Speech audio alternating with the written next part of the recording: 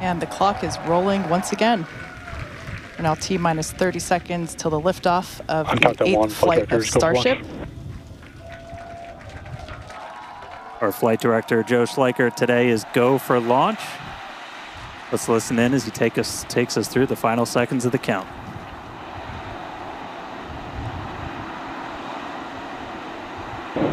T-minus 8, 7, 6, 5, 4, 3, 2, 1.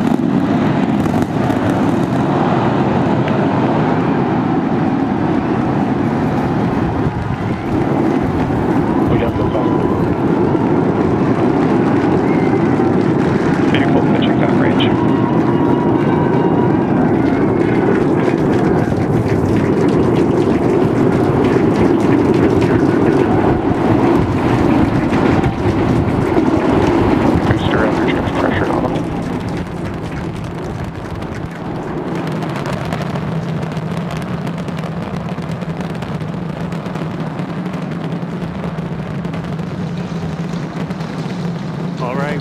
A little over 40 seconds into the flight. We are seeing 33 out of 33 Raptor engines ignited.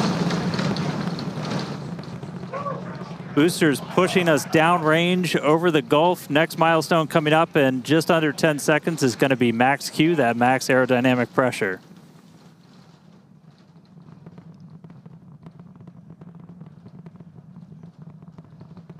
Max Q.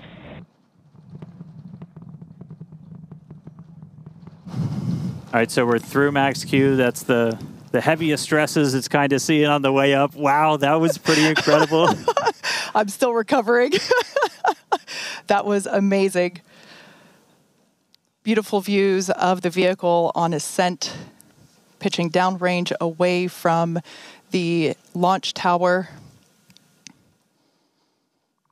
Next thing coming up is hot staging. So we're going to look for 6 engines to ignite on ship while we're still attached to the top of the booster. We'll see all but those 3 center engines shut down on booster.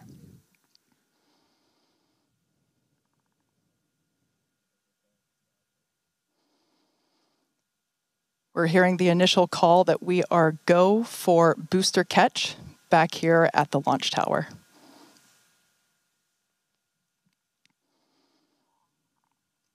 Coming up now on hot staging, the ship's engines will ignite while still attached to the Super Heavy booster, and also while Super Heavy booster will still be under power itself.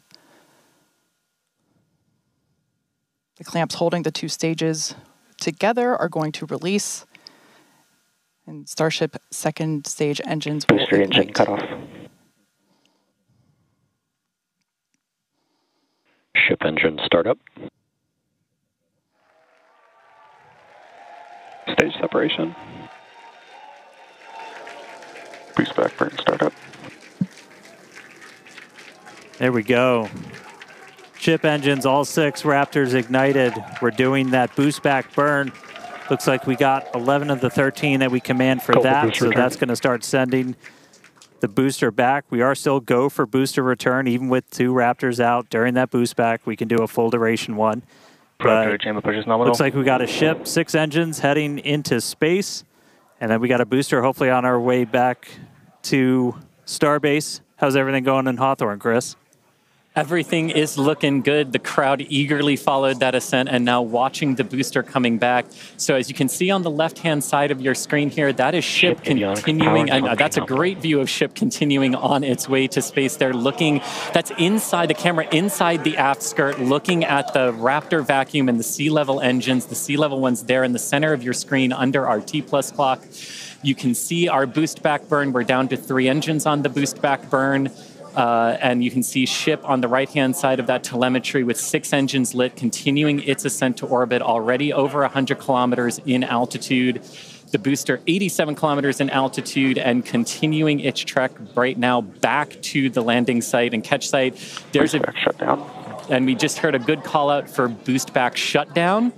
The next thing we should see on our screen is the separation of the hot stage from the Super Heavy booster. We jettisoned that because we do not need it for the landing, but on future iterations of the Super Heavy, that hot stage ring will be incorporated into the booster and we will get it back. But for today, you can see it on the right-hand side of your screen there, just separating off from the right-hand side of the booster. You can also see the booster doing its liquid oxygen dump there, which is exactly what we would expect for it to do as the booster gets itself configured for the landing here.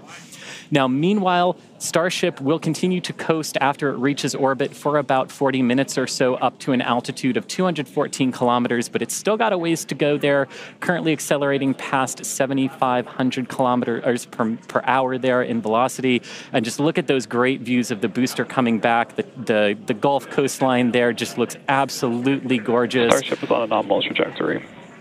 And there we hear nominal trajectories all around. And Dan and Kate, we're at 5 minutes, 15 seconds here into the flight. Everything looking good for the Super Heavy and for Starship today.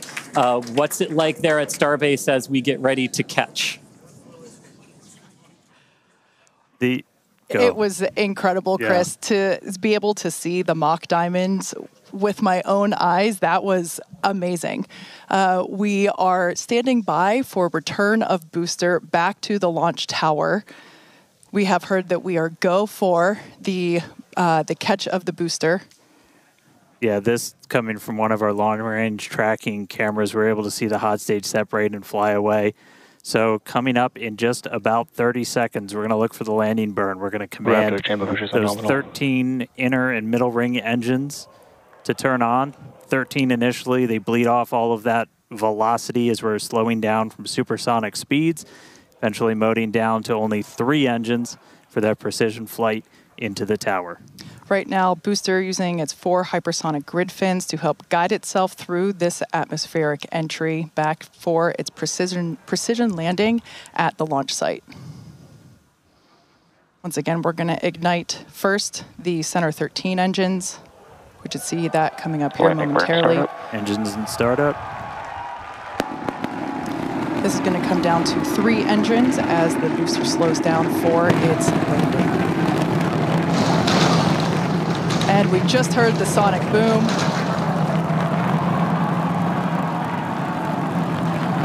What an incredible sight to see the Super Heavy booster gliding down into the chopstick arms once again.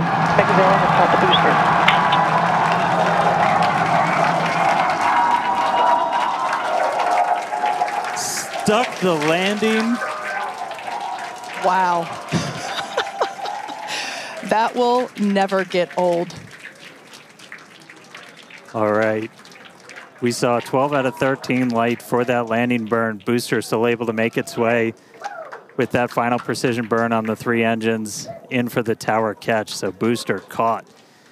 Meanwhile, keeping an eye on ship. Still got 6 Raptors burning. Those are going to continue for about another minute until we'll get to the Starship engine cutoff. Really cool view. Again, a million shout outs to all of our avionics team who make these cameras possible for us. That's looking right down inside essentially the skirt area of ship where you can see a pretty good view of all 6 Raptors, especially those 3 inner ones, one of which we're going to hopefully relight a little bit later. And we just saw some engines go out. It looks like we are losing attitude control of the ship.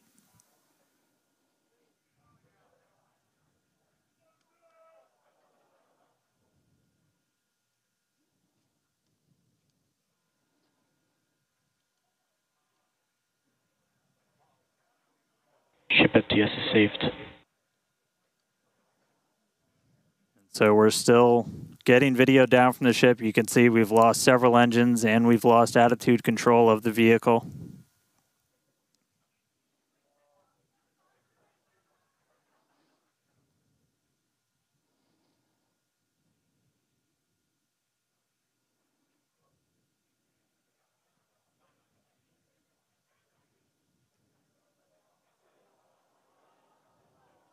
So we'll continue to stick with it.